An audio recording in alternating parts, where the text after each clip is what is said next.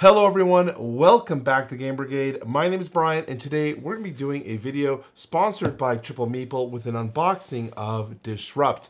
Now this game is going to be coming to you on Kickstarter here later this month, and they have asked me to do an unboxing video as well as my first impressions overview review for this title. So if you are looking for more information about this game, stay tuned for my overview impressions. But I'm curious to see what this game looks like and its components. See, Disrupt is a game where you are going to be taking on the role of an entrepreneur of some sort. You can have angel investors, BPOs, wow, there's a whole list of them. You have the startup and the market leader. You gotta remember the four. Because this game is an asymmetrical game, which means each player has a completely different type of rules that they're playing to, the strategy that they're trying to form to win the game. So I was curious how this economy Euro worker placement works with completely different separate powers for each player. So that's what we're going to be taking a look here at Disrupt. So let's go ahead and open it up. And right off the bat, as you can see, very white box. So we're curious to see what the inside of it looks like. I would also consider this like a behind the scenes look at what it's like to get a prototype copy.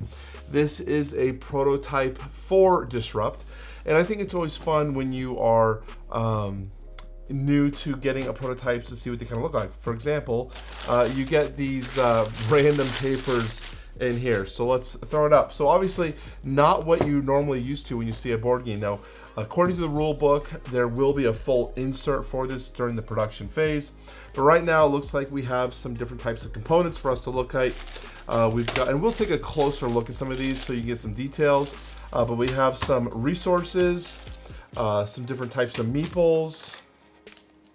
In fact, you know what? While we're doing this, I think it's smart to let's just set up that close camera, and we can just have it going. Let's hope I don't drop it because I set the tripod up wrong.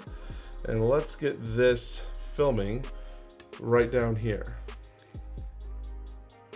Okay, so let's just get that going because I feel like we're gonna need to see some of these things closer up sooner rather than later. Here we have, looks like a bunch of our cards. We'll take a look at that.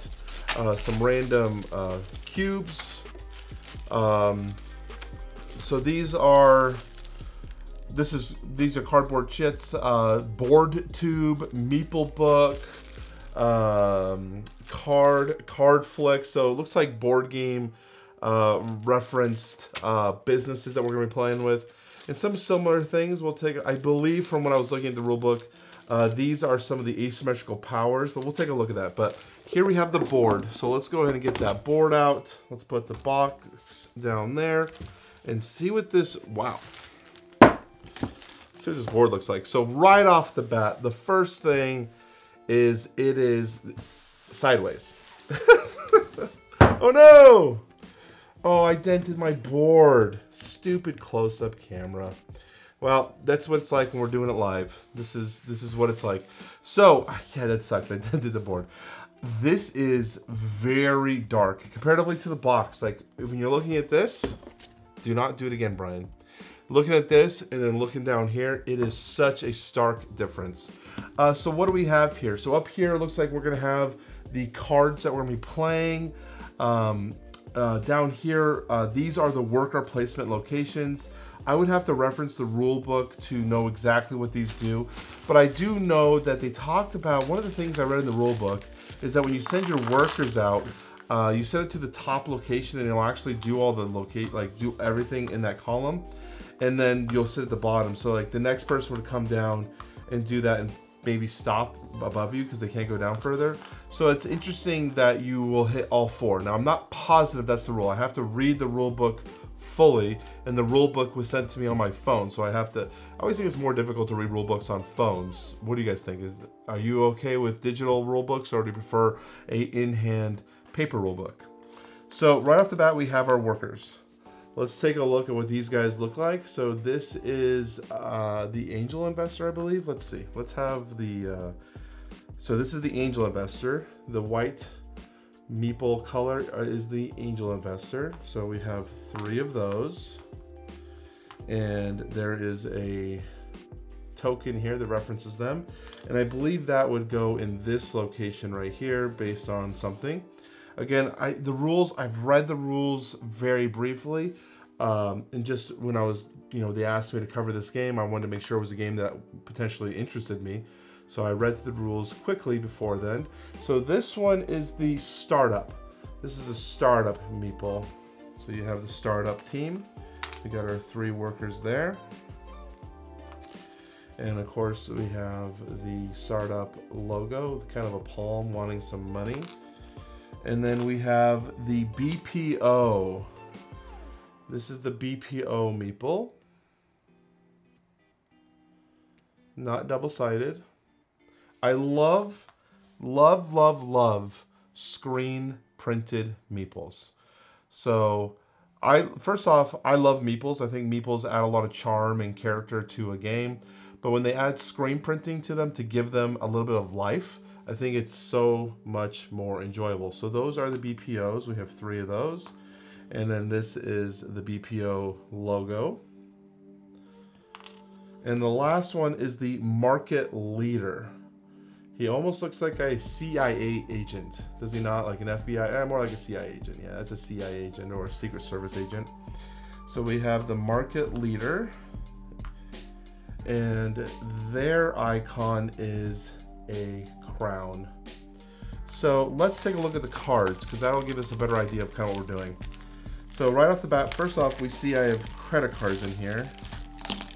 What are these credit cards? So these are the credit cards. You can see they have a spin dial here. So you can spin it based on the amount of money you might have. So when you're buying things, this is all in millions. So that's the amount of money you can have. So these are the 4 different types of credit cards that are available. If, I'd want the black credit card because this means you have money whenever you have the black one. The Inferno Express. And then here's the Bank of Hellas. Bank of Hellas.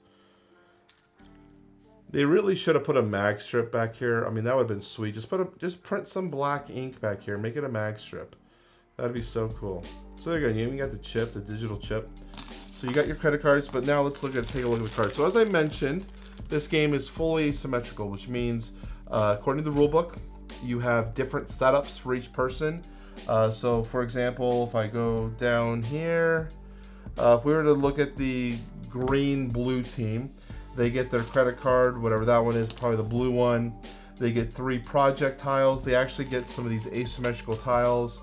3 shares of each of their projects, which is Miniature, Prime, Ethereum, and BoardTube.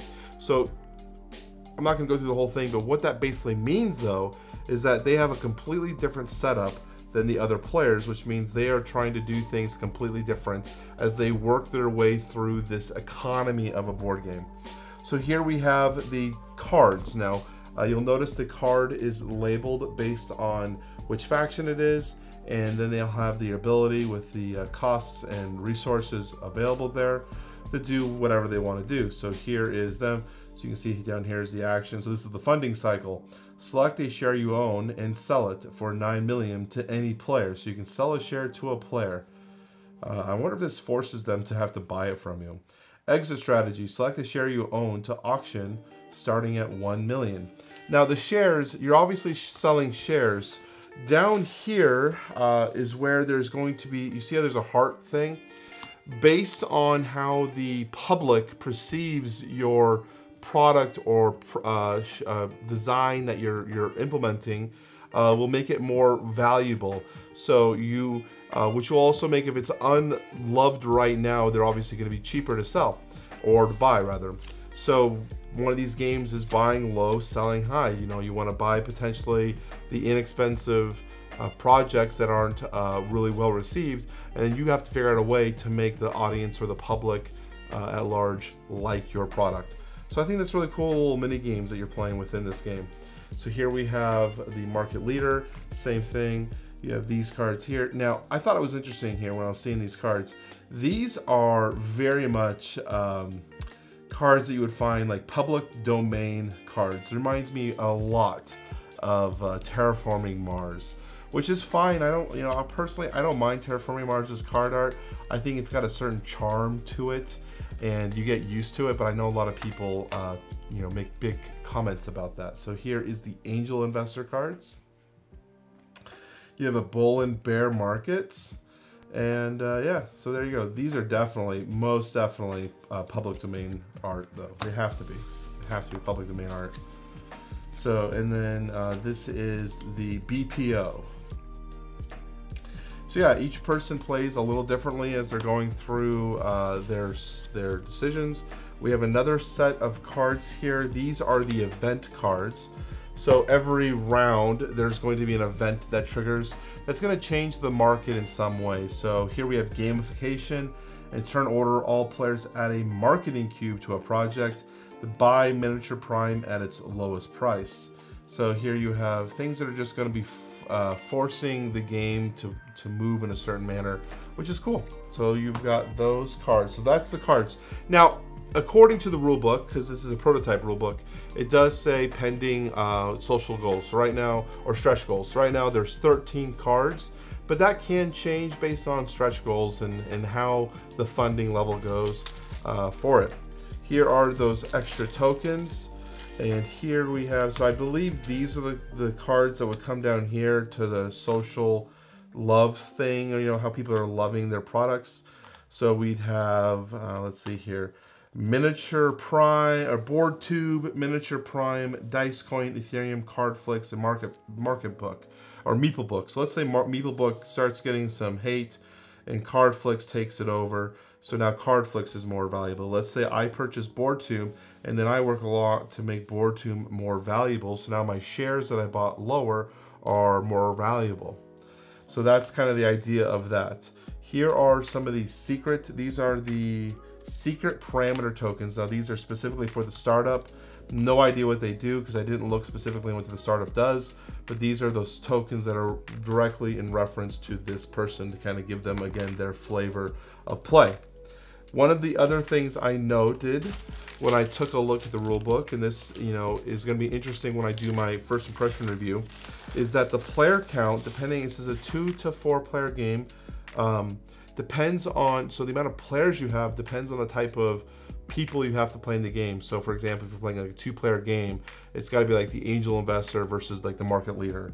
I'd have to double check what the actual, yeah, here we go, 2-player game. So it says angel, in a 2-player game, 1 player take the role of the startup and the other the market leader. So it forces you to play those 2 hands, and then the others, players that aren't being played still have an effect on the game, but they're not being handled by the players. These are resource tokens that are going to be collected. I again love that they have screen printing on them.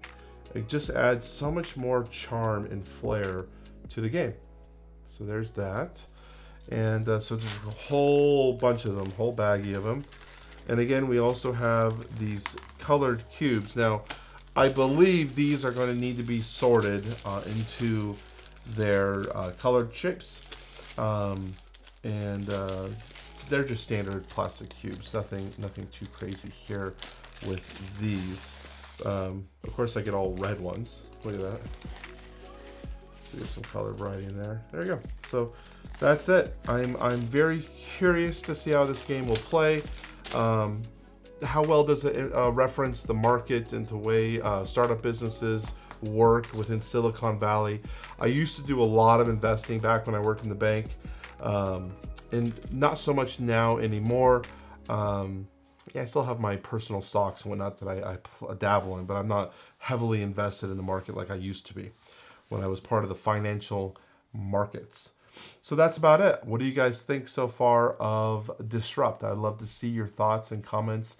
Let me know in the comment section down below if you are excited for this game, or if you have any questions that I could potentially answer. I can always reach out to the publisher if you guys have any questions on this game. Anyways, my name is Brian. You're watching Game Brigade. Thank you for watching the whole thing. I will talk to you very soon.